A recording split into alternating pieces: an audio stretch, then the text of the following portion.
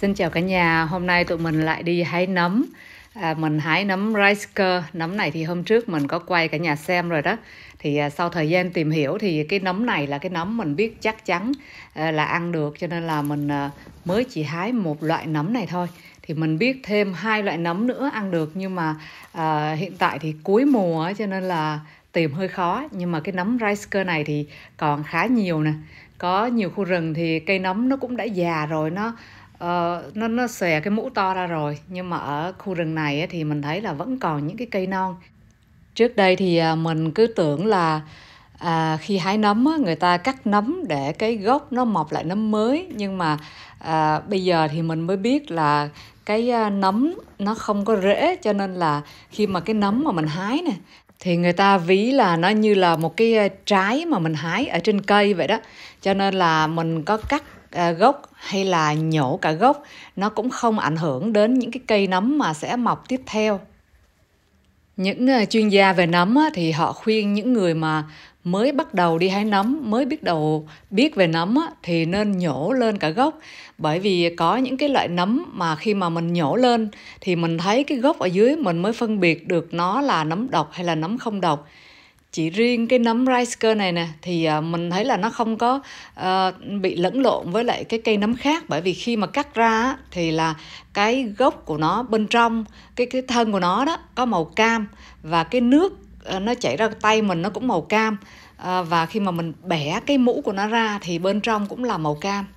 Ở đây là cái cây nấm độc mà cái mũ của nó nhìn giống như là cái nấm Lachsreizker nãy giờ mình hái. Nhưng mà ở dưới cái thân của nó, khi mà mình cắt ra nó sẽ có màu trắng và nó sẽ chảy ra cái sữa màu trắng. Thì cái cây đó là cây nấm độc. Ở đây có nhiều nấm Lachsreizker nhưng mà nhiều cây già rồi nên là mình không hái. Nấm này về xào thì ăn mình thấy là nó có cái vị ngọt ngọt. Và khi mà mình ngửi cái nấm, khi mà mình cắt cái nấm ra, mình ngửi thì nó cũng có cái vị ngọt. Cây này rất non luôn. Để chắc ăn thì nếu như mà ai hái thì cứ cắt cái gốc nó ra như thế này ha.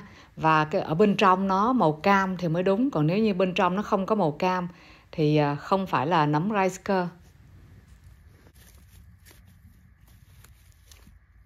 Nấm Lachsreizker này mọc nhiều ở trong rừng thông.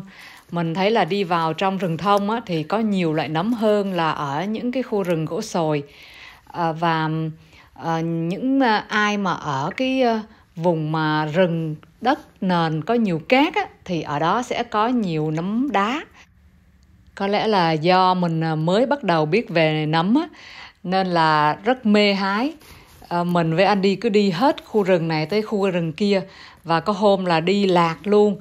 Thì mình thấy là khi mà đi vào rừng thì nên đem theo nước uống, với lại đem theo cái gì ăn nhẹ, để lỡ mà mình đi lạc thì mình đói bụng mình còn có đồ ăn cho đỡ đói hoặc là khát nước.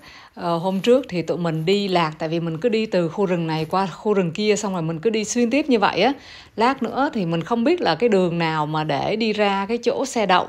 Và khi mà mình bật định vị lên thì lại trong rừng lại mất sóng, không có sóng hay là không có biết cái lối nào chính xác là đi ra đó, cho nên là cũng phải tìm rất lâu luôn mới đi ra tới xe. Nên là mình thấy khi mà vào rừng thì mình nên đem theo cái gì đó để ăn, với lại đem theo nước uống, để khi mà mình đi lạc thì mình có thể ăn với lại uống nước khi mà đói và khát. Có hôm thì mình đi xong rồi lạc, xong rồi rất đói bụng luôn thế là mệt kiểu như là mình cũng sợ là mình đi không nổi nữa. Bụi nấm này cũng già rồi. Nấm Lachsreizker này thì có những cái cây nó già thì cái mũ nấm của nó cũng mềm nên là mình có hái ăn cũng không ngon.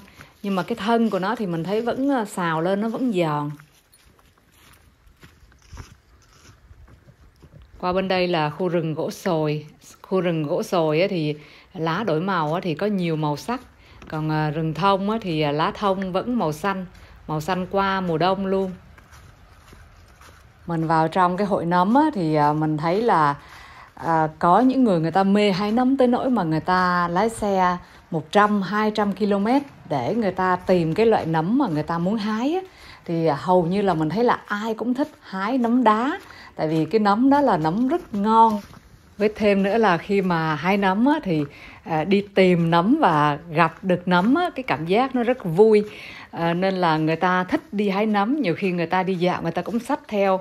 Mình hay gặp người ta xách theo cái rổ á, tức là mùa thu á, thì người ta hay xách theo cái rổ. Người ta đi dạo xong rồi gặp nấm gì ăn được thì người ta hái nấm đó. Chuyên gia về nấm họ khuyên những người mà mới đi hái nấm á, chỉ nên tập trung vào 1 đến 2 loại nấm mà dễ nhận biết á, tức là không có thể nhầm lẫn được với nấm độc khác. Chứ đừng có hái tùm lum, tại vì ở Đức có những cái loại nấm á, cực độc luôn. Chỉ cần ăn 50 gram nấm đó thôi là cũng tiêu luôn á, không cứu được nữa. Cho nên là mọi người đi hái nấm nhớ cẩn thận.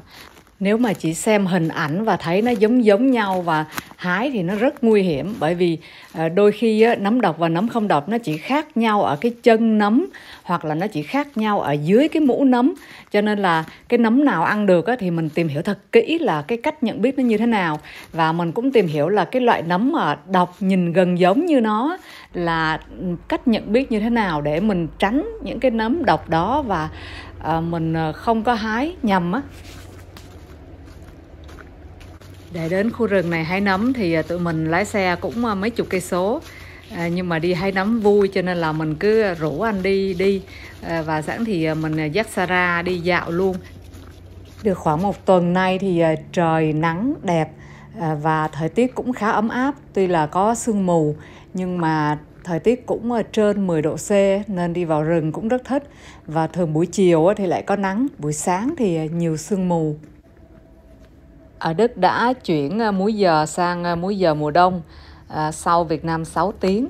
Nên là bây giờ khoảng 5 giờ là bắt đầu trời tối rồi. Giờ thì tụi mình đi về nhà. Mình cũng xin dừng video lại đây. Xin cảm ơn cả nhà đã xem video. Bye bye cả nhà và xin hẹn gặp lại ở video lần sau.